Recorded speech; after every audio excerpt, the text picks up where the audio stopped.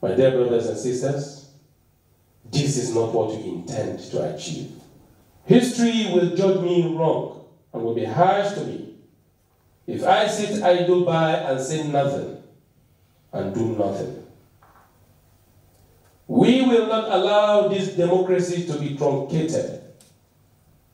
We know there are few who felt that our common patrimony should go to them alone. And if that will not happen, they are ready to end Nigeria. We will not allow them that opportunity. We will not allow the bitter past and unkind history to repeat itself. 1966 is a bitter history.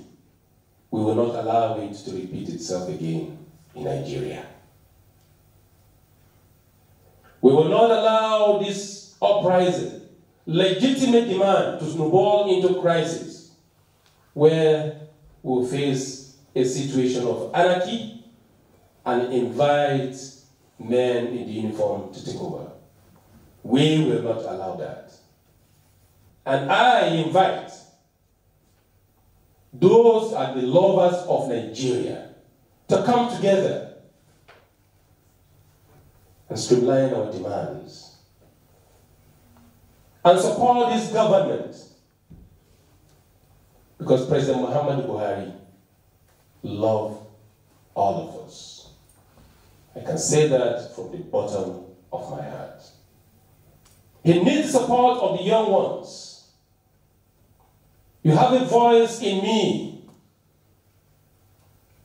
Don't listen to those hiding, claiming that there's no leadership in this NSAS movement.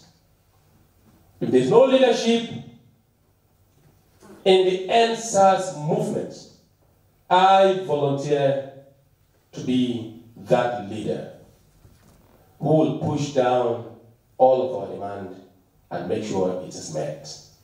Support the government, encourage our law enforcement agencies, the police, and all of them to return back to work and do the needful and curb these crimes and criminality that are staring at our faces. And I will urge thereafter all of us to return back home and engage government at all levels.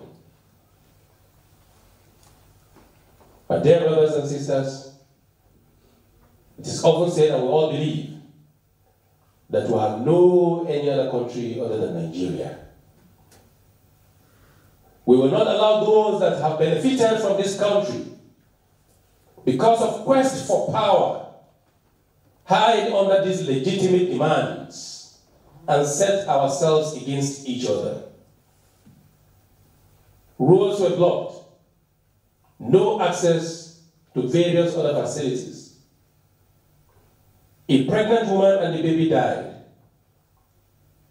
A lot of youth has been killed. A lot of government facilities and properties has been destroyed. It is still the same taxpayers' money that will be used to fix them. Lives that are lost cannot be regained again. Let us not do what is even worse than what the SARS did to us. Two wrongs, they say, can never make a right. Here in Kogi State, I am leading. The youths are in power here. The youths are governing. We picked up the various pieces of what we met on ground and we're making headway. Kogi youths can bear me witness. And ultimately, God is bearing me witness. I urge my colleagues, governors, to take charge in their various states and ensure there is law and order. This is what we swore to protect. Defend the Constitution, protect lives and livelihood. We must not renege and fail in this responsibility. God bless Kogi State. God bless the Federal Republic of Nigeria. I thank you all.